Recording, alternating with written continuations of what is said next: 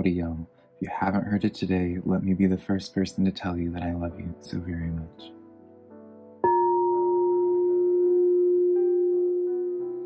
Hey girl. Hello my beautiful Capricorn, how are you doing? My name is SimplyVelca and today I'm going to be doing your general weekly reading this week.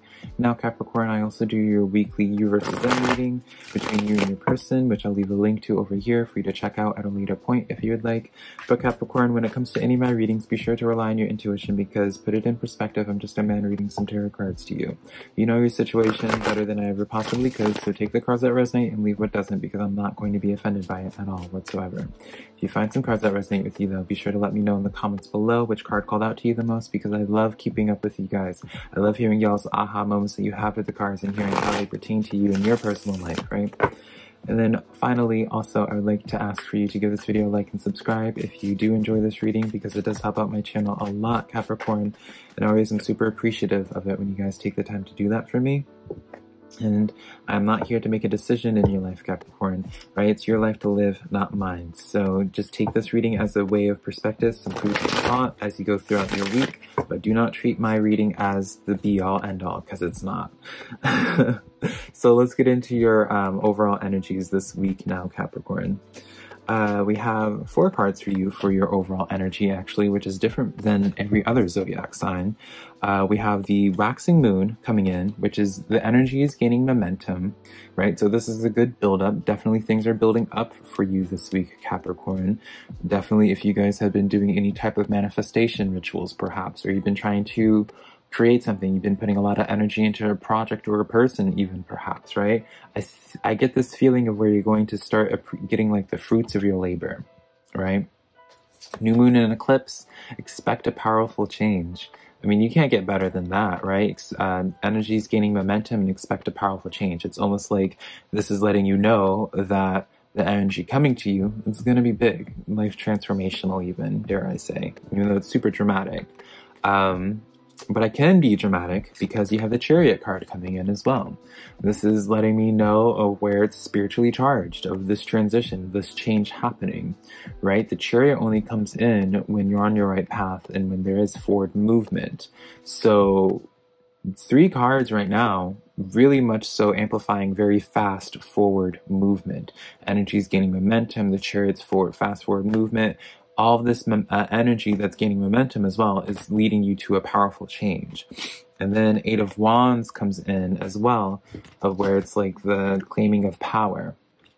It's that energy of grabbing up at opportunities, right? And also letting go of things that are no longer serving you, letting go of that dead weight, but especially grabbing up at opportunities when you see them. So it's almost just like once you see an opportunity, 8 of Wands, you rely on your own ability, and then you charge forward as like the Chariot. And once you do commit to that, that's when the energy gains momentum, that's when the powerful change happens. So I'm very interested in seeing the actual tarot side of everything here, Capricorn, just because of this. Like, I'm really excited. Like, this is turning out to be a really exciting, good reading for you, and I can already tell. So let's start getting into your career for my Capricorns that are interested in their career, their wealth, their finances, right? See what's up with that. Okay, let's see what card came out. Ace of Cups. Honey, the good cards keep flowing in. The blessings keep coming in for you, Capricorn. What's up? Your cup runneth over, honey. The Ace of Cups is literally your cup runneth over. So just very much so that card of abundance when it's in regards to your career. Definitely kind of makes sense of the foreshadowing. I'm sorry, was that rude or gross for me to crack my knuckles on camera? I don't feel like editing it out either, so hopefully it wasn't. I apologize if it bothered you though, Capricorn. But it makes sense for that Ace of Cups to come forward because it's like if all this good energy is gaining momentum, you can take, like, I guess you can kind of take for my anxious Capricorns that like saw this like impeding change coming for you and you're just like, wait a minute, I don't want change. You can take comfort in the fact you're not going towards like a tower moment. You're going towards abundance. You're going towards your cup running over in terms of your finances. Let's pull some clarifiers though, see what's up with that. see what other insight that we can get for my Capricorns in career. So let's just like covering that as well though. This definitely is like an energy of where it's like, if you've been wanting like a raise, perhaps Capricorn, this seems to be a very good week for that, especially with the Six of Pentacles that came out. Now we're going to actually unpack this card a little bit here just because of what I just said, actually, because I don't think I ever got to complete my thought, but it's like, Capricorn, if you've been wanting like a raise in your workplace, this would be a very good week for it. And then when I pulled out, I said that and this card came out, and notice, now granted, I'm not saying that you're asking for a handout, Capricorn, but it's like the imagery of it, of where it's just like these hands coming to this person asking for, you know, finances, right? Now, I guess like you can kind of take that in a demeaning way, but I'm kind of seeing it in a symbolic way of how things would just like you will get your payout, right? And it's all under that Ace of Cups umbrella, so it's like naturally it seems to be the case. Back of the deck energy as well, the Star card. Capricorn, my God, this is probably like one of the best readings I've done in a long time, and especially when it's all in career too. The Star card is that wish fulfillment card. The Star card is just like weights being lifted off of your shoulders. We have the Seven of Swords with the Four of Pentacles. So with all these blessings, right, there it does come a little bit of overwhelmedness coming in here. The Seven of Pentacles, of where it's like perhaps you are I don't know why, Capricorn, but it almost feels like I'm getting like this sense of feeling overwhelmed. Especially with this Four of Pentacles, I feel like this sense of being overwhelmed, not quite sure what to do, not quite sure where to invest. Let's pull a couple more clarifiers for this, actually, to get a little bit more insight. Nine of Wands with the Ten of Wands comes out. So with this, you know, with this opportunity, right? And I guess it makes sense, right? You can't just be promised like a bunch of good without having to put some work into it, right? So we have some good cards for your career, but then we have the Nine of Wands and Ten of Wands, where it's just like, it seems like the baggage that comes in here is being unsure if you're able to handle this journey. And that makes sense, Capricorn, because when I was saying before, like referencing my little anxious little Capricorns of being afraid of like it having like a tower moment, when you see all these change cards, you're just like, wait a minute now, I don't know if I want change, right? This is where I feel like that's where your issue is. It's maybe because of like your fear of change, because maybe you associate change being all bad, that might stop you from having like your Ace of Cups moment, that Six of Pentacles, that Star card moment, is like this being afraid of change, not wanting to go out of the box, break up the routine that you're currently on, right? Something that I'm just getting. So definitely let me know how we can fix that for you, Capricorn. What is that blockage for you? How can, like, where did this block come from in your life, right? Why do you feel like you, what caused you to not want change? Are you just happy in this place that you're at, right? I don't know. Let's pull a Moon card, though, to close off this energy. Overall, really good. Really good energy overall for that realm, for your career, though. Almost called you Virgo, Capricorn. Blue Moon, believe in the impossible. My gosh. Yeah, so let's just go back with that narrative again of that raise. If you didn't think it was possible to get that raise, like truly, like this is such a good week in terms of like finances, in terms of career, taking risks. Definitely like very good energy for the Fool. If you resonate with the Fool card, this would be a very good week to honor that Fool energy, is all I'm going to say on that. I'm not going to tell you to take a risk. I'm not going to tell you how to manage your life, right? Because it's up to you to take that risk. It's easy for me to say, but I just see a lot of positivity this week in terms of your career, Capricorn, should you break out of that Nine of Wands, Ten of Wands. Let's look at your social interactions now, though, Capricorn. See what's up with that. See what's going on with Capricorn's social life. Let's see. King of Swords. So there is like this sense of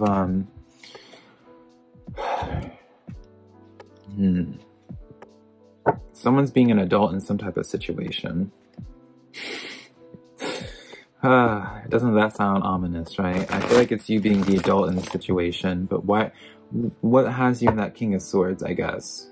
Let's see. Let's pull some clarifiers.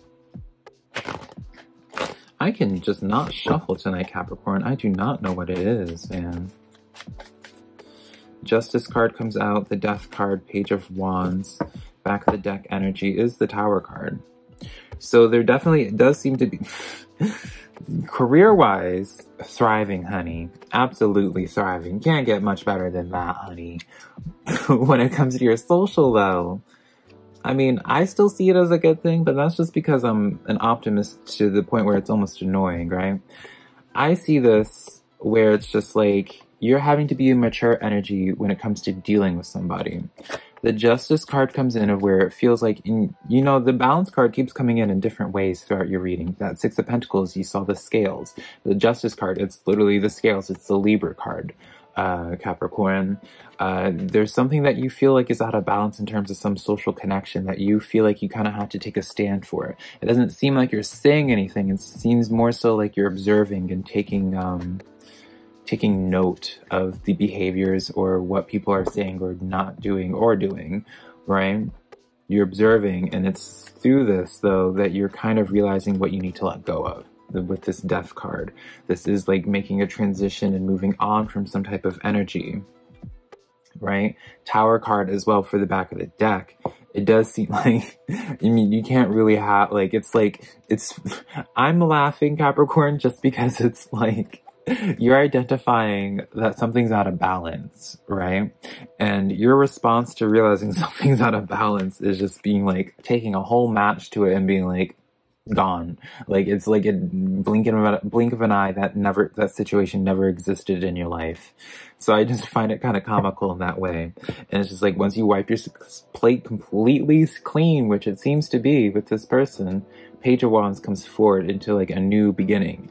So it just seems to be like you kind of needed a fresh new start and like a change of pace from people. Seems like you had to let go of somebody because you just didn't like their behaviors. And now it's because of that, though, that you make space for higher vibrational people. Maybe even people that just are in more of an alignment for what it is that you want to do in life. South Node, closing this energy off, is the South Node, rather.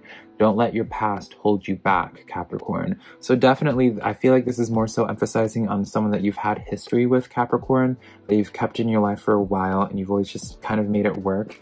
But it does seem to be nothing, you know, be aware that I haven't used the word toxic, Capricorn, because that is such an overused word. Toxic's overused, narcissist is so overused. You know, there is just a time where energies don't complement each other, right? And I feel like you kind of just are going into your own path now, and there's just naturally, when you go into your own path and the further you progress in your own journey in your life, Capricorn, you're going to just naturally distance from people. You're going to grow apart from some people, and that seems to be what happened here. You're kind of identifying something just not being cohesive in your life anymore, and you just need to not allow having that history with that person hold you back from continuing going forward, right? With that Chariot energy. All this energy that I want to remind you of for your overall, like nothing, this is all new energy, right? We're not looking at anything old at all. We're not bringing any type of baggage with us, ma'am, on this journey.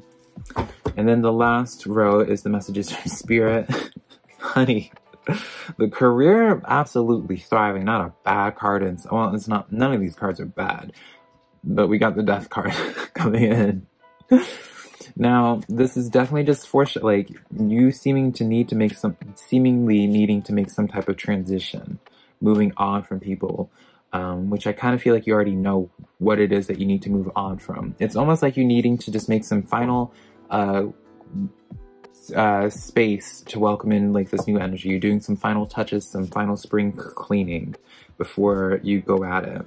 And right, we have this Two of Wands here, where it is like talking about, it's just like after you wipe that plate clean, then you figure out like your next game plan, how you're going to approach the world and like your life afterwards when you start anew. The clarifiers that I pulled for you were the Nine of Pentacles, Ten of Cups, and the Eight of Swords. So you're breaking free of what's trapping you. And even in some way, I kind of feel like a lot of it's just like not even necessarily to do with your environment, but more so like who was in your environment. The things that kept you feeling trapped in some type of way and blinding you from not seeing the possibility in your life, right? Blinding you from being able to believe in the impossible, right? And that's why you would have like the Nine of Wands coming in for your career, because you kind of need to go on that solo dolo energy to kind of realize that it's like, it's almost like because like you weren't going to realize like how other people's energies are affecting you and almost kind of like weighing you down, Capricorn, until you're without them. Where did I put your other cards, honey? Capricorn, your cards just disappeared. Hello? Am I crazy? I think I'm, oh, okay. I found them. So with this oh my gosh. With this Nine of Pentacles and this Ten of Cups, you're just going into happiness. This is like all in the name of spring cleaning to have, so you can like welcome in things that fill up your cup and welcome in things that complement your, what's the word for it? It's not self-preservation. What's the word for it? Things that complement your, not self-sufficiency, whatever. Things that, Capricorn, basically only allowing things that complement your life rather than slowing you down. Things that add to this momentum rather than take away from it or slow that momentum down, right? Eight of Wands, being with your overall energy, you're coming from a really empowered place, Capricorn. And it's just like you're realizing your power. And it's like once you realize your power, you kind of realize that you're being too big of a fish and it's too small of a pond, or that you became the biggest fish in your current pond. So you're in this place of looking for different ponds to go into, so you're no longer that bigger fish, right? So you have more place to grow, more competition. Interesting reading, really motivated reading, motivational reading for you, Capricorn. Definitely let me know how this reading resonates with you. Closing out this energy, we have Waxing Crescent Moon. Have faith in your dreams.